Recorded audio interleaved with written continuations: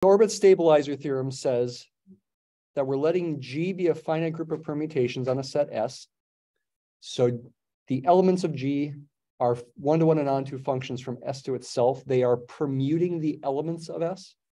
It doesn't say S is a finite set. Evidently, S could be infinite. But G, the group of permutations, the number of permutations that you got is finite. The conclusion is that the order of G is the product of the orders of the orbit with the order of the stabilizer for any I in S. I could be any element of S. So how do you prove this? Let's go ahead and study the proof in the book here. So the first thing is to use Lagrange's theorem. Lagrange's theorem says that if you take the order of G and divide by the order of the stabilizer, you're going to get the number of distinct left cosets. That was part of Lagrange's theorem. Lagrange's theorem says when you got a finite group, the order of any subgroup divides the order of the group.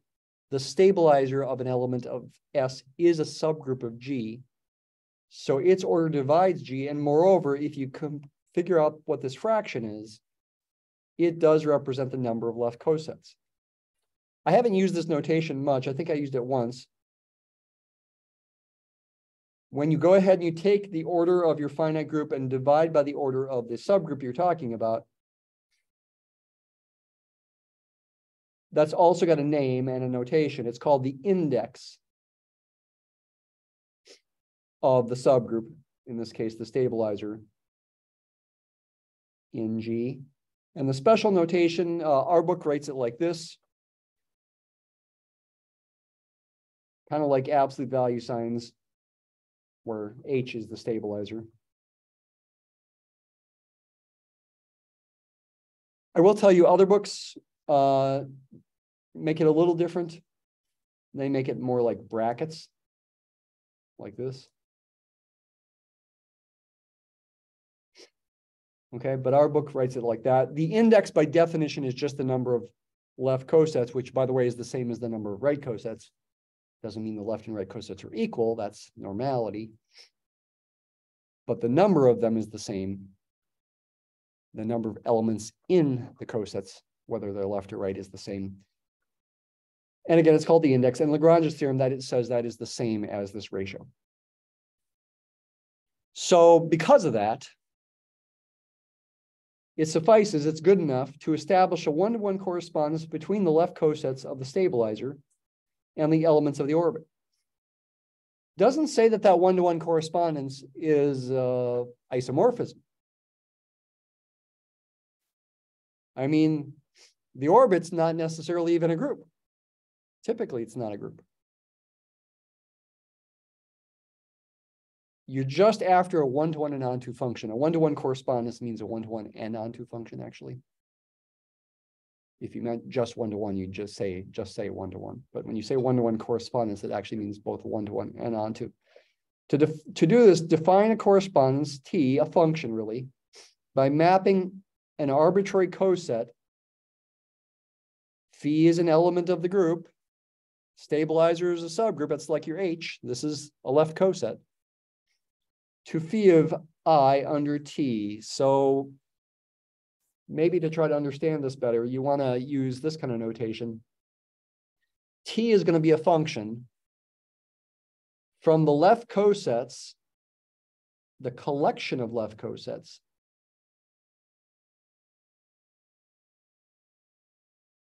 I'm going to go ahead and just use H for short, of H and G, where H again is the stabilizer, just for the sake of convenient notation and not having to write the stabilizer every time. To the orbit of the element I, where G, under the group G of permutations. And again, this thing is the set of all outputs phi of I as phi ranges over G. It's a subset of S, the set on which G is acting. This is actually also related to chapter 9 right here. That collection of left cosets, if you read ahead into chapter 9, has a special symbol and a special name. The special symbol is, you write it as a fraction, quote unquote, not really a fraction. G divided by H, you actually say more commonly G mod H. And you call this thing a factor group.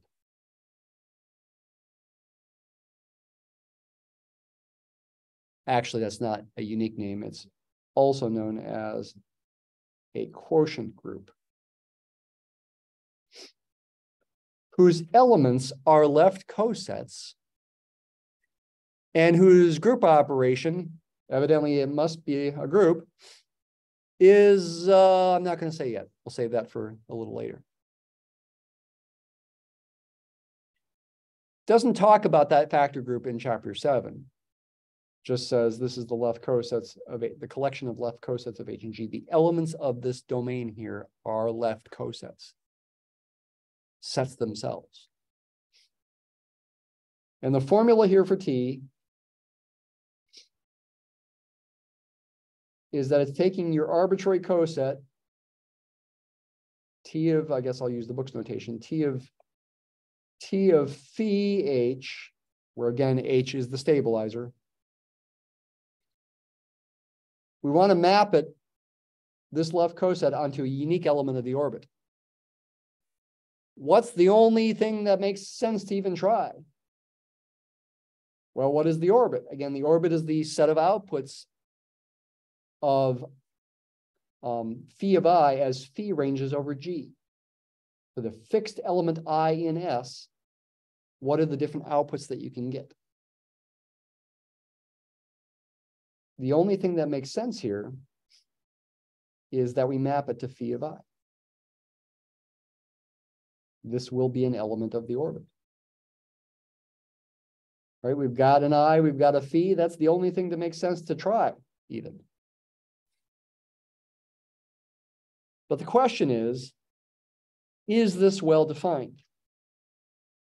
That's the big question. Is this well defined? And what does that even mean? What does it mean to be well defined? Here's the key issue. Go back to equivalence classes. Equivalence classes have, they partition a set. And in each equivalence class, you have more than one element typically. You have different representatives of the same equivalence class. Cosets are equivalence classes. We talked about this. Under a certain equivalence relation, again, to remind you, the equivalence relation was that A was equivalent to B if and only if A inverse B was in H. We saw last week, no, that was spring break, Monday, that was an equivalence relation on G. It was reflexive, symmetric, and transitive. And it was equivalent to AH equaling BH, the left cosets being the same. There's a property, there's that lemma about cosets, property of cosets. And that's related to this being well defined. If we had a different coset representative, would we get the same answer? That's the issue. If BH equaled psi H, does phi of I equal psi of I? It better if this is going to be well defined.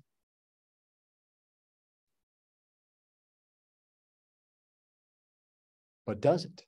Well, let's continue looking at the book's proof.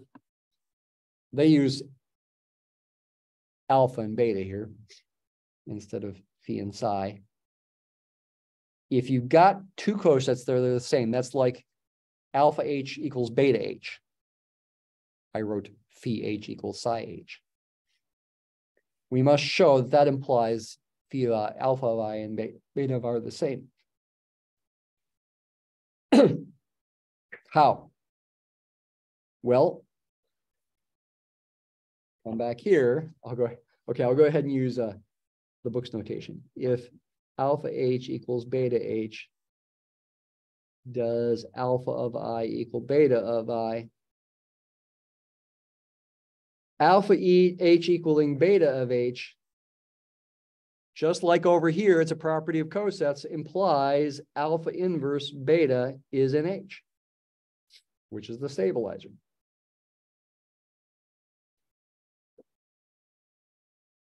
But what does it mean to be in the stabilizer? I guess I'm trying to go through this now without looking at the book's proof. That implies that alpha inverse beta, that function maps I to itself. Right? In other words, alpha inverse of beta of I equals I.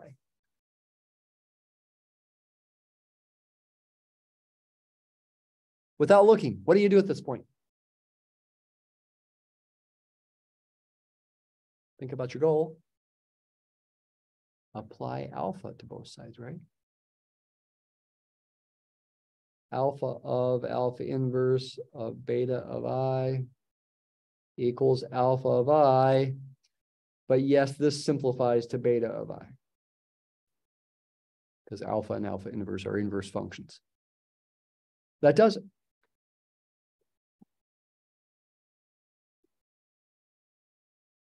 That is what the book did. I showed an extra step. That shows the function is well-defined, and you really do need to do that. It's an absolutely necessary part of the proof. The well-defined essentially means, does the function make sense? Does this formula make sense? Because cosets can have different representatives, I've got to verify that if I've got different representatives and alpha and a beta, that I get the same thing. Then you want to show T is 1-to-1. It's actually a reverse of the argument that it's well-defined. Reversing the argument shows it's 1-to-1. Suppose, let's go ahead and write it out here. Suppose T of alpha H equals T of beta H. Suppose the outputs are the same. Are the inputs the same? That implies alpha of I equals beta of I. Yeah, now apply alpha inverse to both sides. And you'll get I is alpha inverse beta of I, skipping a step there. In other words, alpha inverse beta is in H, which is the stabilizer. And that implies alpha H equals beta H. The left cosets are the same. Yes, this is the reverse argument.